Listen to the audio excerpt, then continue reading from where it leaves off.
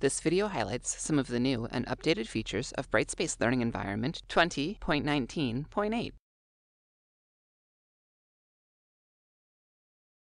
As part of our ongoing commitment to design and develop against WC3 accessibility best practices, we have updated our shared web components to align with WCAG 2.1 standards.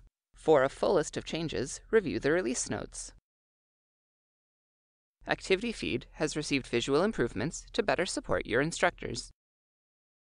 An underline has been added to the post type to better differentiate between message and assignment posts, and field names have been added. The post type icon has been removed from the authoring space when creating a post to better use the available space. The updated assignment list page is now the default view for learners, and this setting can no longer be configured by administrators. Text within comment annotations is now checked for spelling mistakes. We have removed the Allow Past Courses to Send Me Notifications and Allow Inactive Courses to Send Me Notifications options. Learners will now only receive digest emails for future and current courses.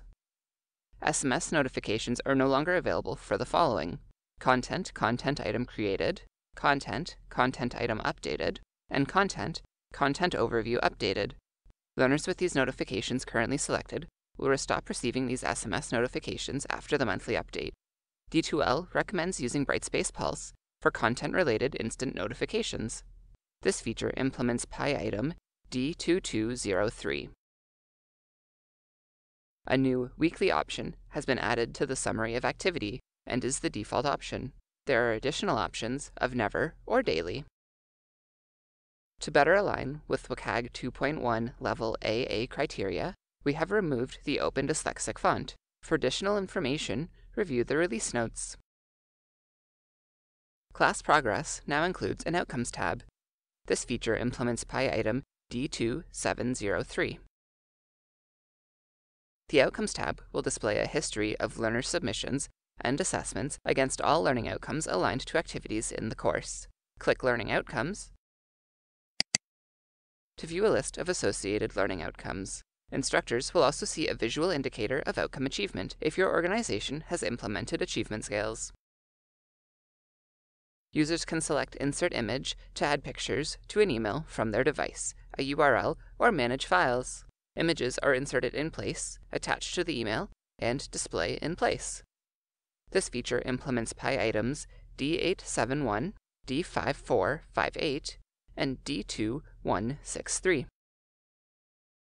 When composing an email, Insert Stuff has been replaced with Insert Image. Click it,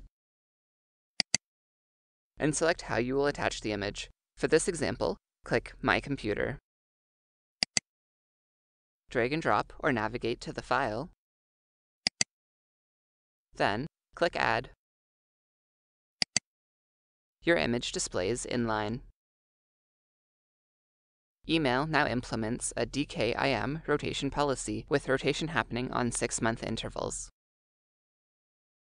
The D2L Tools Mail Privacy Address configuration variable replaces the use of the existing D2L Tools Mail Use Reply to in from address configuration variable for hiding usernames in generated email messages. This new configuration variable supports and conforms to DMARC protocol. This feature implements PI item D735. Intelligent agents now re-evaluate the status of a release condition at the moment of triggering to determine whether a user has completed a particular release condition or not. This feature implements PI item D3497. A number of changes have been made to learning outcomes to improve usability. For a complete list of changes, review the release notes. Additional customization and usability improvements have been made to Login Page Management. Login Page Management now includes a new HTML message box to display content below the login widget. By default, the message box is empty. Options to always expand, collapse, or hide the login widget have been included, and default to expand. An option to center align the login widget has been added. By default, the widget is left aligned. A new section in the Table of Contents menu of the new content experience displays the name of the course and overall course progress. Managers can now access completion reports in CSV format using a new Report button in Manager Dashboard. The new Quiz Builder experience is now generally available and recommended for use in production environments. This new experience is in an opt-in-out state, controlled by the D2L Tools, Quizzes, New Quiz Builder Experience org unit configuration variable. Your instructors can navigate to Quiz Questions and click Add Edit Questions to access the new Quiz Builder experience.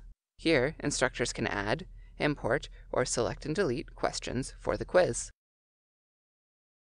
Questions can be rearranged using the handles to drag and drop, or can be moved using keyboard-only navigation. Deleted quiz attempts can now be restored using the new Quiz Attempt Log.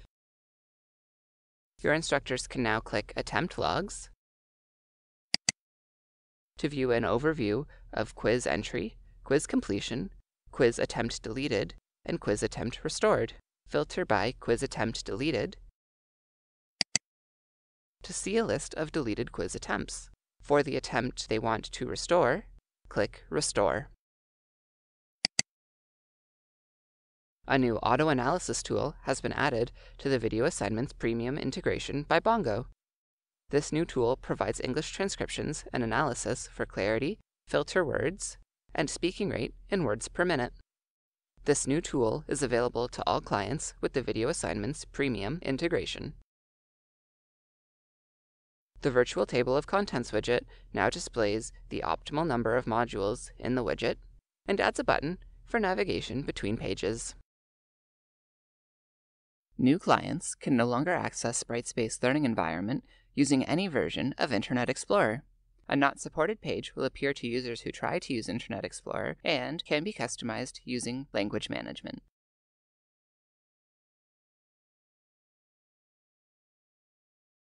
Check out a tutorial for the complete workflow in the new quiz experience by following the link on screen, and be sure to subscribe.